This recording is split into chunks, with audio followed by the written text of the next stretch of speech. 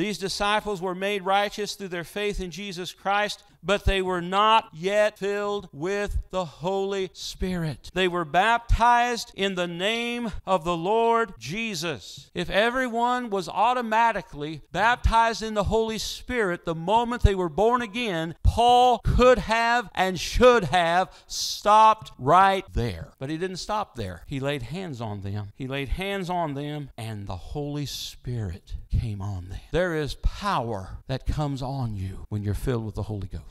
And when the Holy Spirit came on these newborn believers in the Lord Jesus Christ, something supernatural happened. And when the Holy Spirit comes on believers in the 21st century, something supernatural should happen. The Holy Spirit came on them, and they began speaking in tongues and prophesying.